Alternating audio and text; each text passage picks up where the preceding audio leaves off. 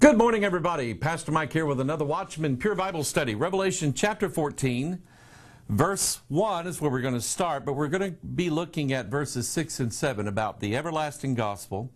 But let's get the context. And I looked, and lo, a lamb stood on the Mount Sion, with him 144,000, having his Father's name written in their foreheads. And I heard a voice from heaven as the voice of many waters, and as the voice of a great thunder, and I heard the voice of harpers harping with their harps. And they sung, as it were, a new song. I'd like to hear that. Before the throne and before the beast and the elders, and no man could learn that song but the 144,000 which were redeemed from the earth. These are they which are not defiled with women. I believe the literal interpretation of that. Go study in Proverbs the strange woman, and you'll understand who that is. That strange woman is Mystery Babylon. And these guys, not defiled by her. They haven't fallen for her ideas and her doctrines and her ways. They've not committed fornication with her. These are they which are not defiled with women, for they are virgins. These are they which follow the Lamb whithersoever he goeth. These were redeemed from among men, being the firstfruits unto God and to the Lamb. And in their mouth was found no guile, which means that they didn't have a conceited purpose in what they were doing. When people speak guile and they beguile others, remember the serpent beguiled Eve through his subtlety. He had an agenda. He had a plan for that. There are many, many, many false teachers, false preachers out there and so on, that they'll say things that are in contradiction with the Word of God, and they have a plan, they have a goal, they have something they want out of that, which is why they beguile others. Usually it's power, or it's the name recognition, or it's money, or whatever it is. Pride, there's a lot of that. But in their mouth was found no guile, for they are without fault before the throne of God. Now in verse 6, and I saw another angel fly in the midst of heaven, having, here it is, the everlasting gospel to preach unto them that dwell on the earth, and to every nation, and kindred, and tongue, and people, saying with a loud voice, Fear God, and give glory to him, for the hour of his judgment is come, and worship him that made heaven, and earth, and the sea, and the fountains of waters. 1, 2, 3, 4, there it is. Worship him that made the heaven, the earth, the sea, the fountains of the waters, and we're dealing with the gospel, Matthew, Mark, Luke, and John, the story of Jesus, his birth, his life, his sacrificial death, his burial, what he did with the spirits in prison for 3 days, then he rises again, then he ascends up to the Father. Now he's a mediator between us and God. We're going to talk about the gospel. We're going to talk about this gospel, the everlasting gospel. I was not aware until a few years ago, not very, very long at all, considering, I've been in church most of my life. I was not aware that Bible-believing, so-called teachers, preachers, and people were actually preaching that there is more than one gospel. And I'm hearing this for the first time, and I'm going, where in the world do you get that from? Then I find out that it's related to hyper-dispensationalism. There may be other names for it, but that's what it's related to. And it takes the Bible, and these people are very, very arrogant about this. Takes the Bible, chops it up in pieces, and divvies it out throughout history to various groups. And it says that this group here, which we could say is the Gentile believers during the church age, they receive salvation. Their gospel is without works, by grace, and that's it. But Israel in the last days has a different gospel. A gospel that requires them to perform works to never fall away. It requires them to endure to the end in order to be saved and perform works, where this gospel at this time doesn't require anything like that. And then they go back to the Old Testament and say, Israel of old was saved by keeping the law and by works.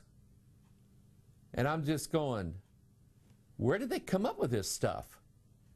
And what they did is they piecemeal the Bible. They take little parts that they don't agree with and apply it to different times and different ways and so on. There are varying levels of dispensationalism. Some who have listened to me long enough say, Mike, you're a dispensationalist. You just don't think you are. When it comes to Israel and God's promises to them, I'm all for that. I'm not a replacement theologian. I don't curse Israel by stealing their grace and their blessings away. So I believe that God has things spoken to the nation of Israel, and God is going to give them salvation in the last days. The typology of this, the plain scriptures of this, to me it's very, very clear that God does have a plan left for His people, with whom He foreknew, the Bible says, the natural branches on the olive tree. God has a plan for them. God's going to graft them back in. But to say that God is going to make them endure and do works, and that their gospel is a gospel of faith plus works, which those two words don't even belong coming out of the same tongue, all right? That's a fountain putting forth bitter water and sweet at the same time. Doesn't work. To say that Israel, whom is God's real love, not us Gentiles, to say that Israel, God's going to be so mean to Israel that while He offers us salvation without works, He's going to force them to be saved and try to endure to the end. And if they make it, then He'll save them. And I reject that. The Bible is clear on that. And when it comes down to, well, we believe there's another gospel, I'm just going, hold on, time out here.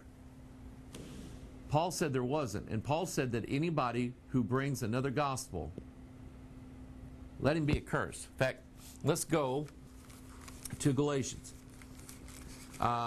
This is what the Apostle Paul said. The hyper-dispensationalists, they will take parts of the New Testament and they'll say that's for us. And other parts of the New Testament, like Matthew, Mark, Luke, and John, all of John's letters and Revelation, Jude, James, Hebrews, 1st, 2nd Peter, those books are not for us. They're for Israel. Here's what I found out. They don't like some things that Jesus said in Matthew 24. They don't like some things that Hebrews teaches. They don't like some things that Peter talks about. So you know what they do?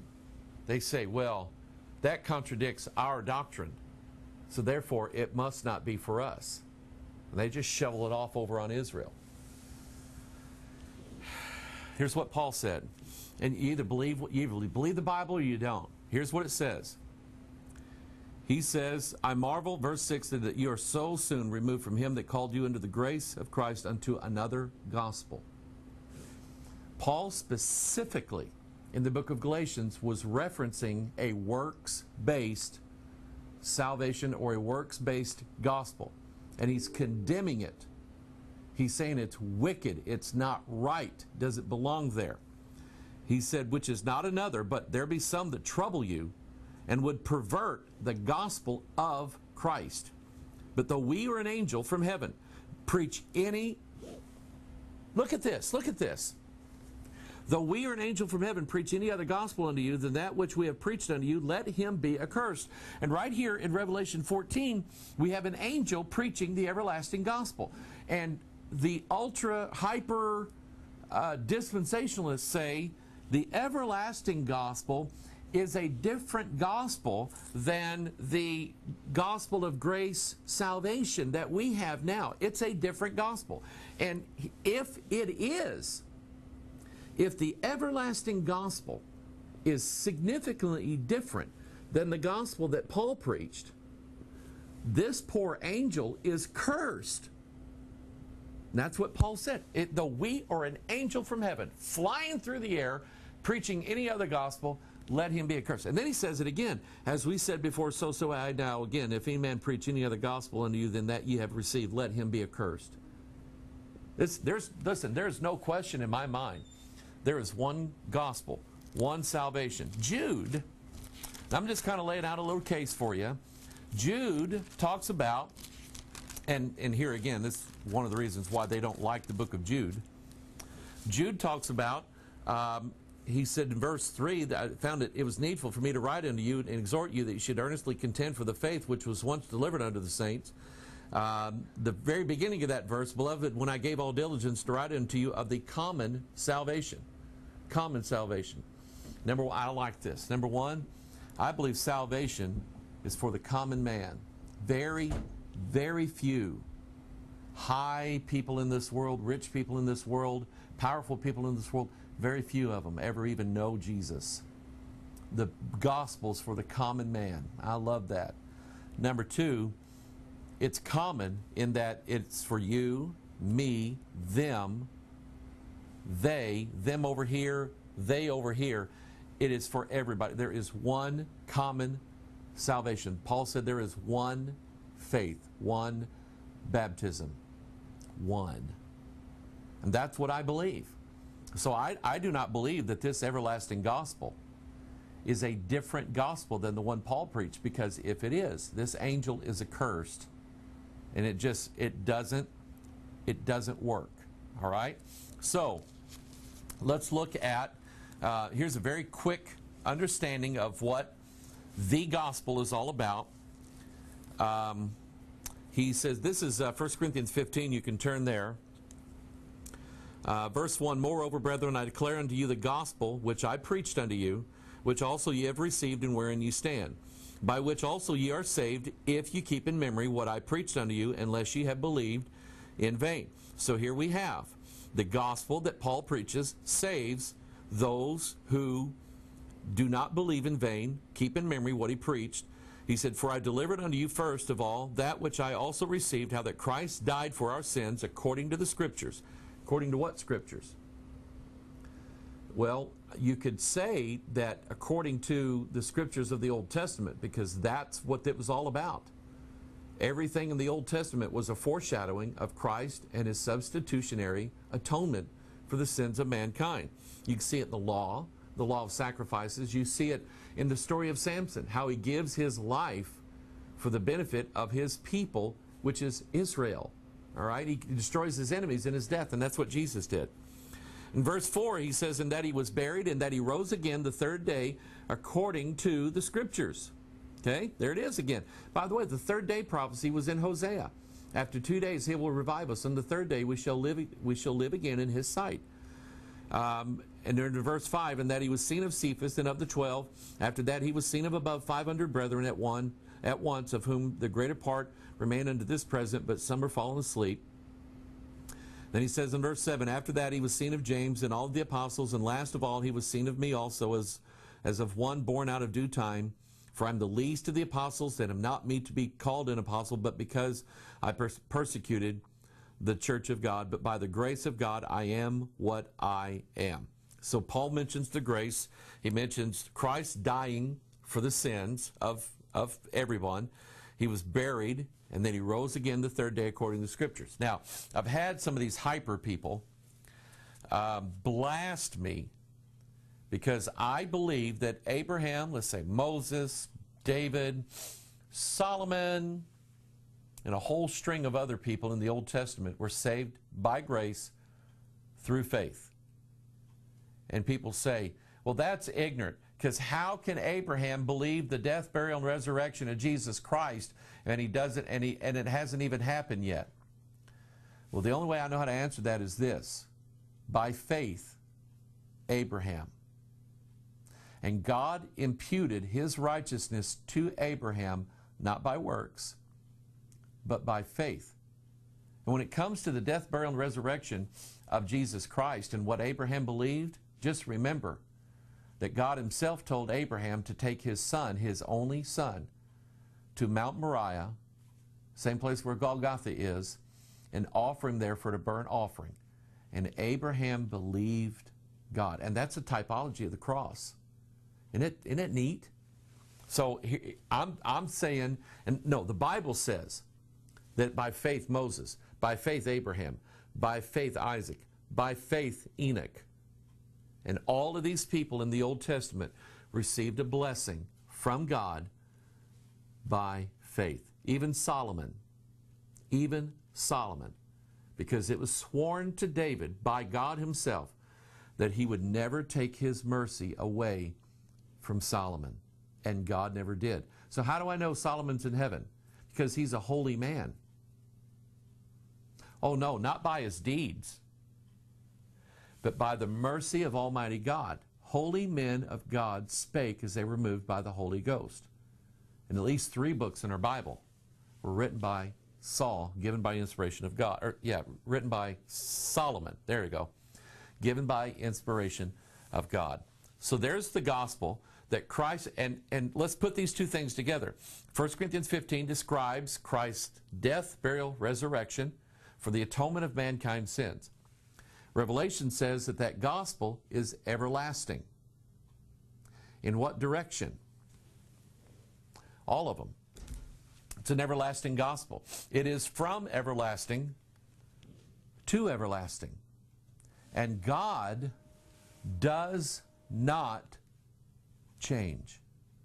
He does not change. Let's look at this. Hebrews chapter 13, verse 8.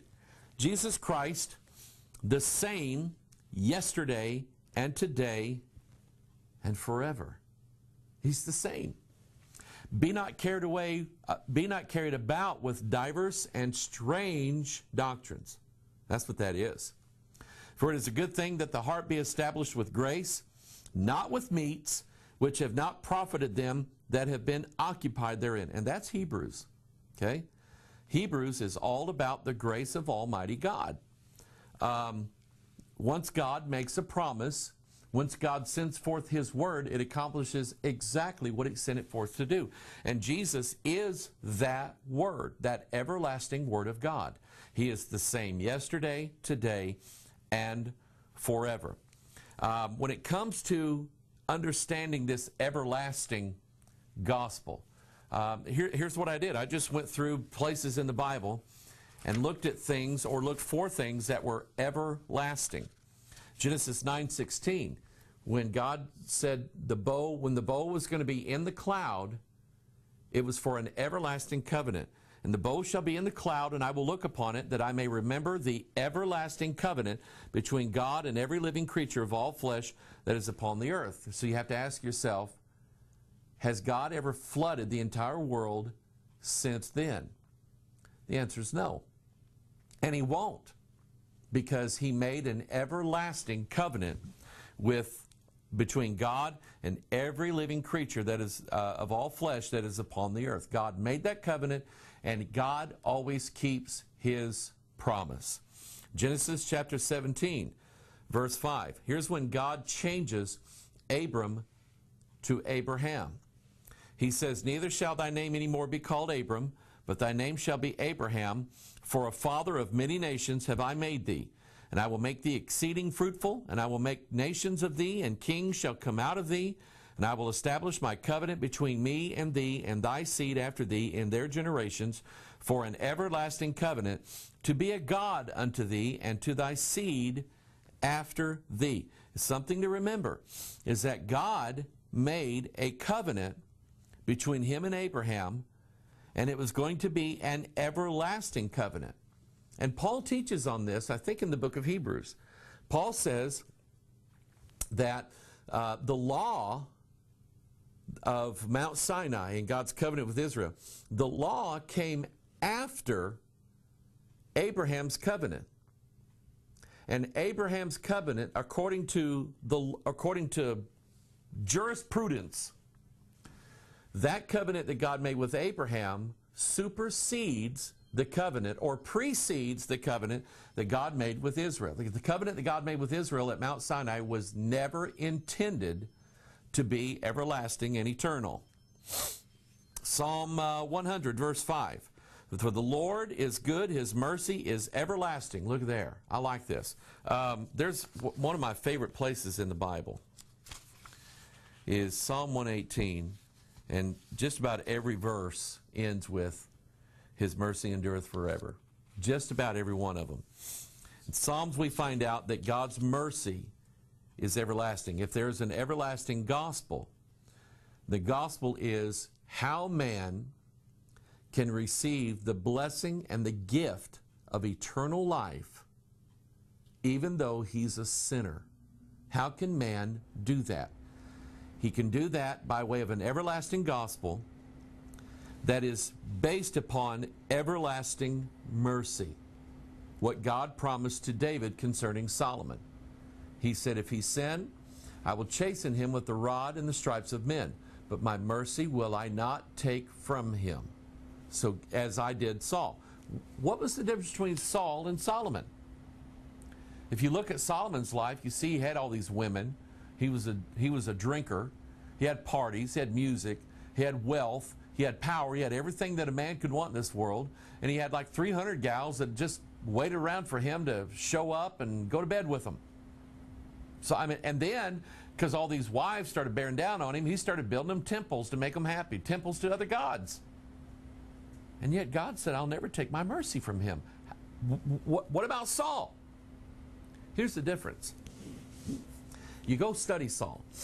You'll see that Saul, you never see Saul smoking marijuana. Never see Saul in a bar getting drunk. You never see Saul cussing like a sailor. You never see Saul running around chasing women all day long. That wasn't Saul. However, Saul rejected the word of the Lord. God told him to do something by way of Samuel. Samuel comes back and says, Saul, why didn't you do what I told you to do? And Samuel doesn't say, Saul doesn't say, you know, I'm sorry. I kind of got scared and I shouldn't have, and I need God's forgiveness. You know what Saul said? I did do what God said. And Samuel said, then why do I hear these sheep bleating in the background? Why do I hear them going, bah? Well, I saved them for a sacrifice to God. Samuel said, I didn't tell you to save anything for a sacrifice to God. I told you to kill everything. And by the way, who's this guy standing here? Oh, that's the king. I saved him. Yeah. Samuel said, you should have killed him. Because you've rejected the word of the Lord, God has rejected thee from being king. Later on it says that God took his spirit away from Saul and put an evil spirit over him. Okay? And Saul ends up not hearing from God ever again and consulting with the familiar spirit and then taking his own life the next day. So the difference between Saul and Solomon is Solomon kept God's word. He kept his wisdom, and he writes Ecclesiastes at the end of his life saying, I had it all, it was nothing.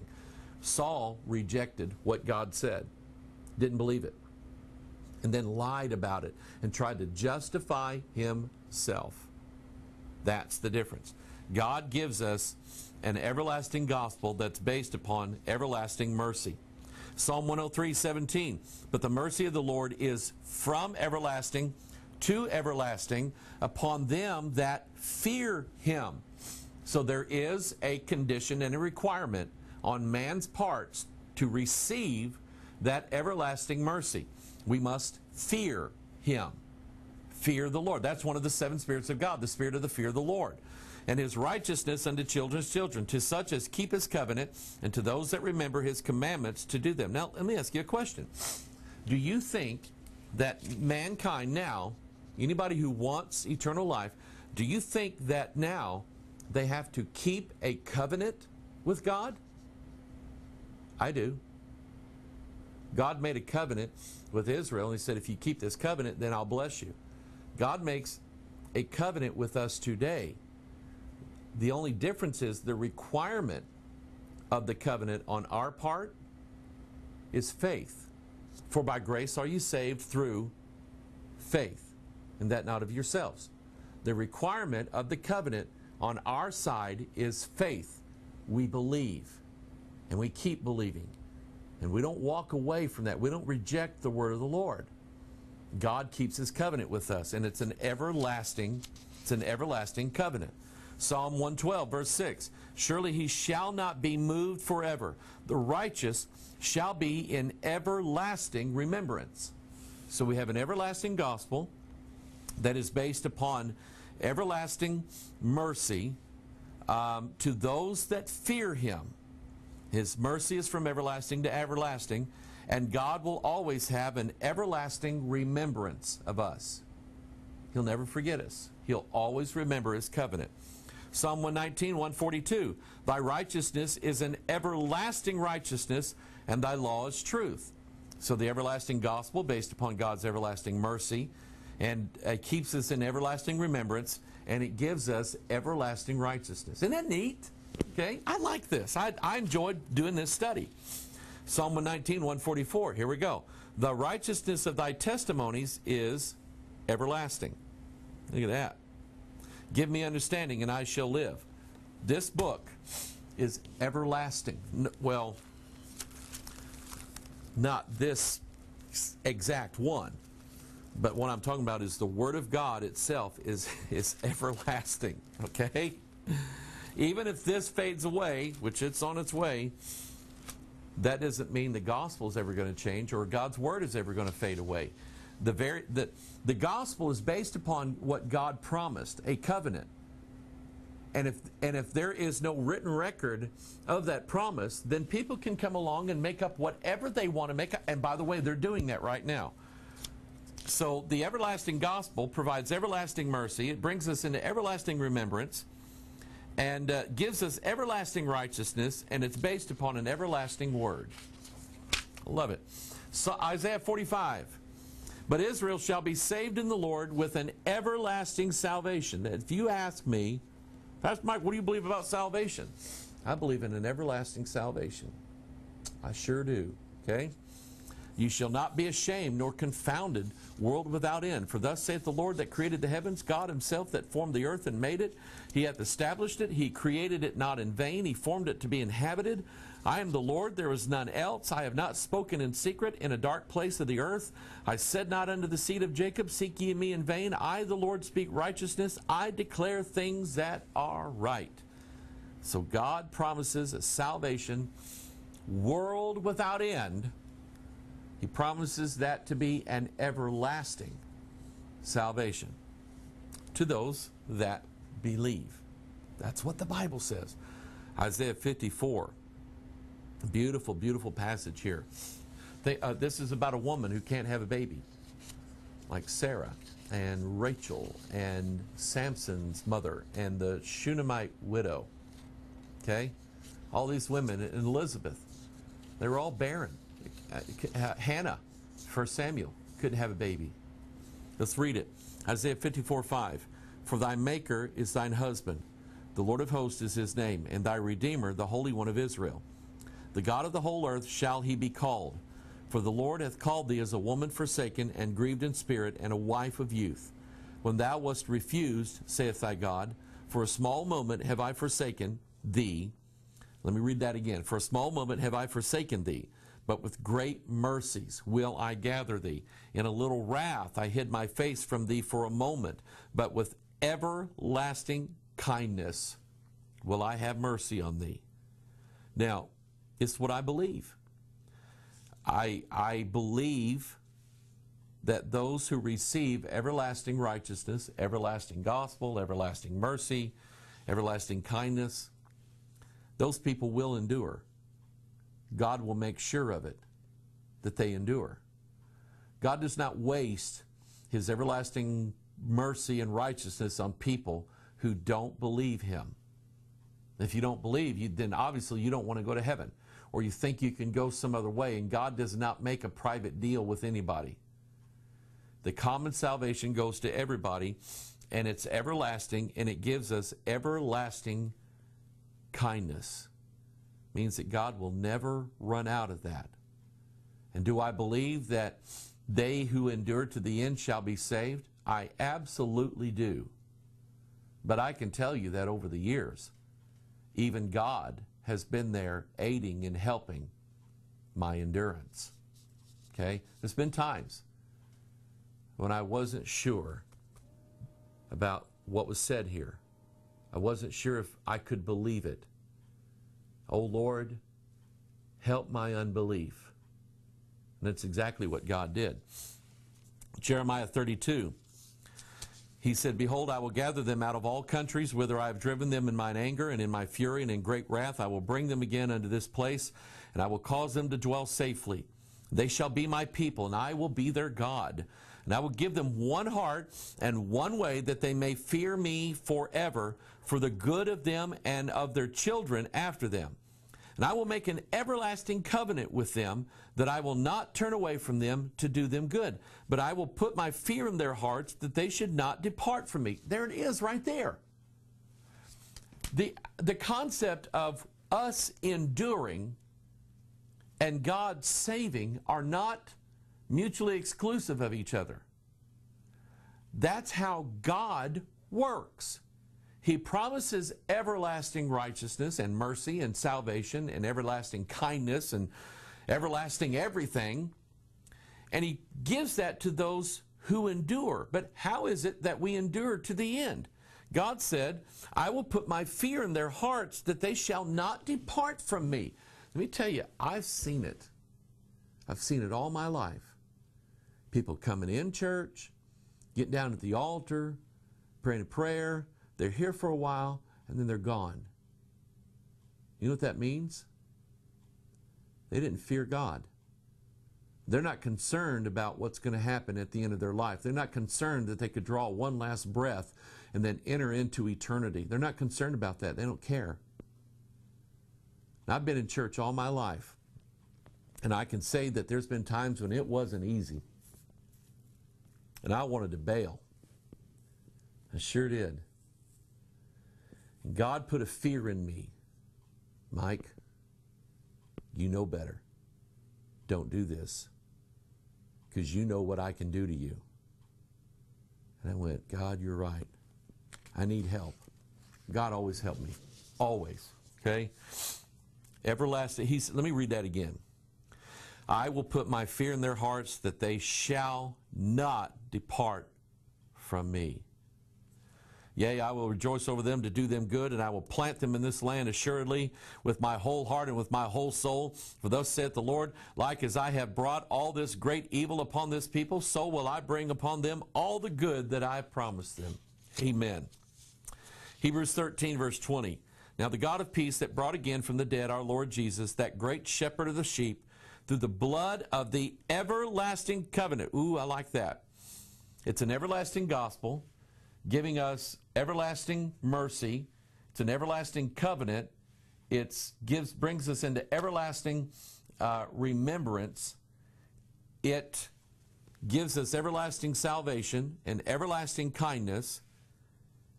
And it's made by way of everlasting blood in an everlasting covenant. The blood of Jesus is incorruptible. That's what the everlasting, if the everlasting covenant is based upon something that could fade away, then it's not everlasting. Okay?